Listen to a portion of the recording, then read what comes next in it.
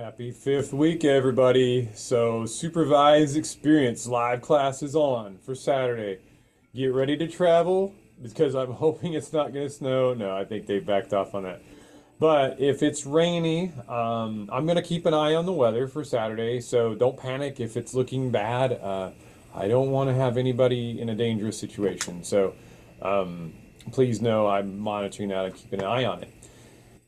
That said, let's talk about this fifth week and prepping for Saturday and looking at the material. So, first off, videos.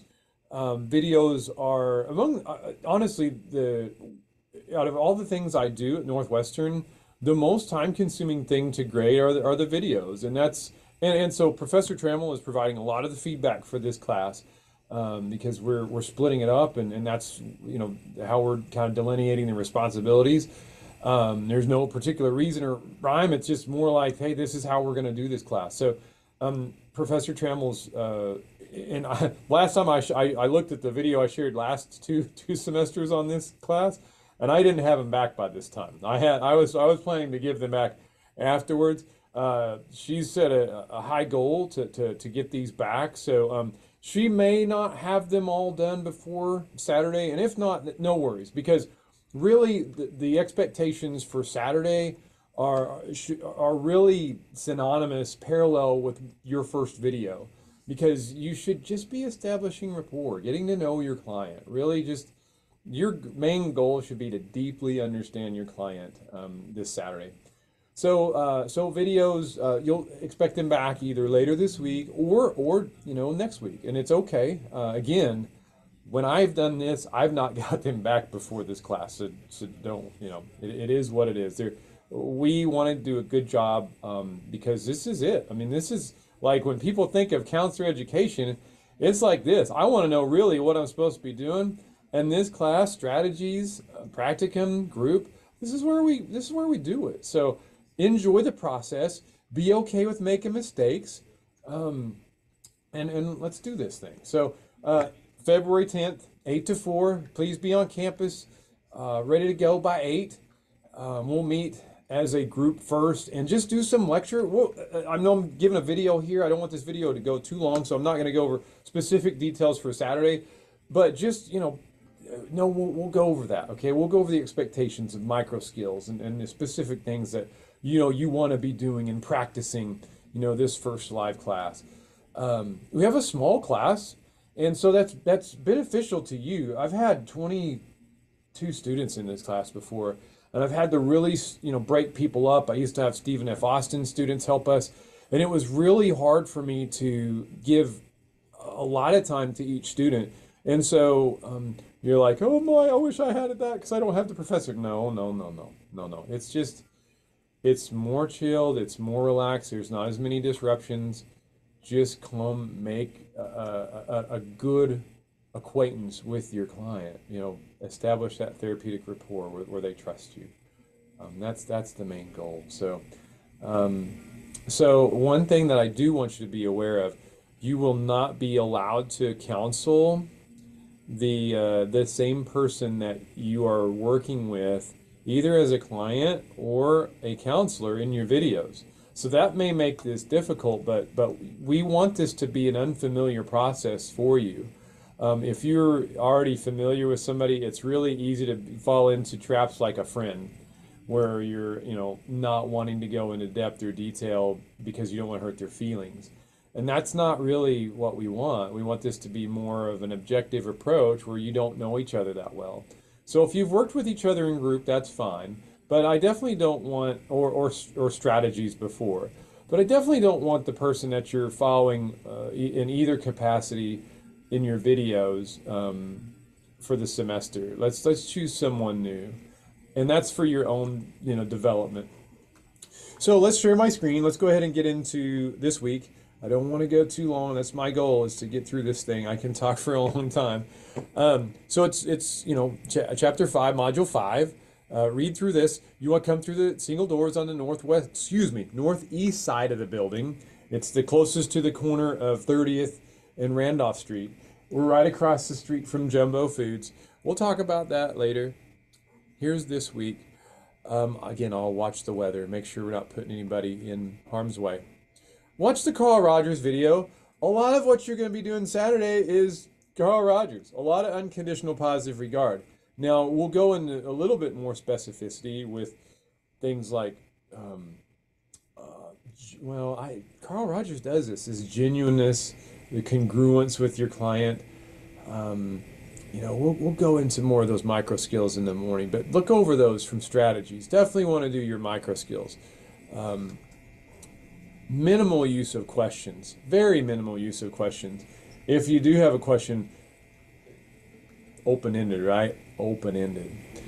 Other humanistic techniques that are out there, go ahead and read through this. Again, I don't want to take too much time doing this.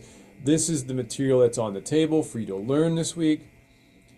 One thing that I will want you to implement at the last 5 minutes, so plan to go about 30 minutes each with your clients as a counselor. So you'll demo, and so you'll go at least 25 minutes without goal setting. And you're like, well, I thought that's what I'm going to do. I'm going to implement more advanced techniques. I need to show that I can do this. Why? You don't know your client. You're not even getting to spend a whole hour with a person before you maybe spend 5 minutes collaborating for a goal. It should not be, period, that you give your client a goal. That is going to be like, no. How should you develop goals? Well, your client knows their life. You've known them for 25 minutes in a session. How about let's pull from them? What do you want to work on? That question was open-ended, right? So let's let the client guide us. And I would say, even if you don't get there, this is important. Even if you don't get there, like say you're so in depth in the conversation with your client and getting to know and deeply understand them, and you're like, crap, I didn't get to a goal. That's what I'm going to be more interested in seeing you comfortable and that other person comfortable talking to you and going into some emotional depth.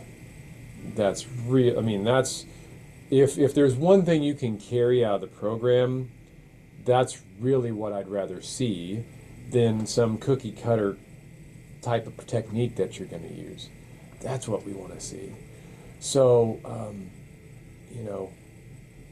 you're going to see this person 2 more times. This will be your first. So you'll work with the same person throughout this class. You'll see this person 2 more times, and probably for a little bit longer, probably for 35 minutes. And so there'll be time to work on goals. There'll be time to, so once you deeply understand your client, then you can take the month after, in between when we meet each other again, and think about, it really seems like this person is grappling with this, and then you can think about, okay, what do I want to implement next time? And you're intentional. Some intentionality in your approach, what you want to do with that person. So, yeah, even if you don't get to the MI at the very end. So the reason I'm sharing this there's definitely method to the madness. Motivational interviewing gives you a technique to ask questions in a way that leads to goal setting. And solution focused, some of you have already practiced solution focused. Solution focused and MI are almost synonymous. They just developed independent of each other. MI really is focused on more like people with addictions. If you're LADC, you need to know MI. And so the reason, a lot of you are LADC as well. And so the reason I'm really focused in on MI is it's a collaboration between Carl Rogers, unconditional positive regard, and CBT. So that's really what Bill Miller, Dr. Miller is doing here. There's a video for you to watch.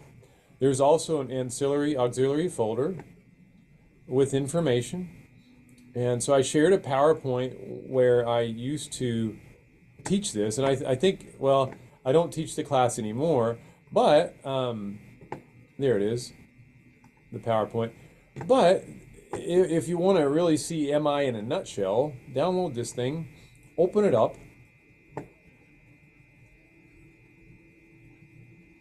Come on.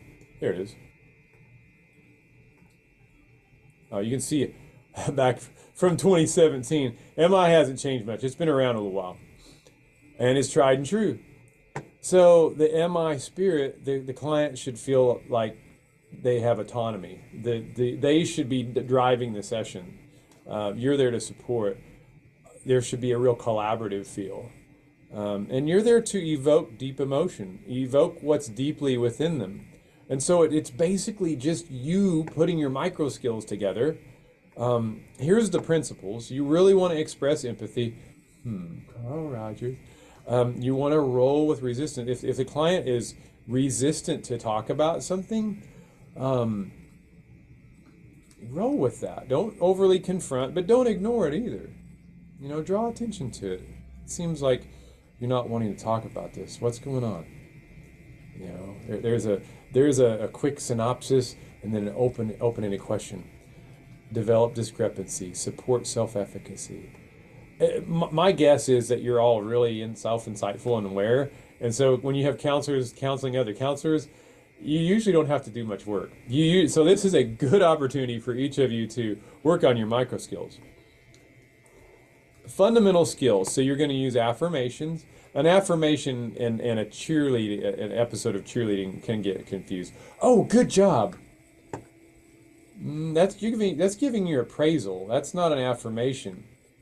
Oh my gosh, that sounded difficult. That sounded like it took so much energy. That's an affirmation. So there's a difference. We'll talk about that in class. Reflections of content are necessary for you to understand the client, for them to hear what they said. Reflection of feeling, deeper emotion, even reflection of meaning. I mean, there's a lot of different types of reflections. And then summarizations. Those are really good for transitions.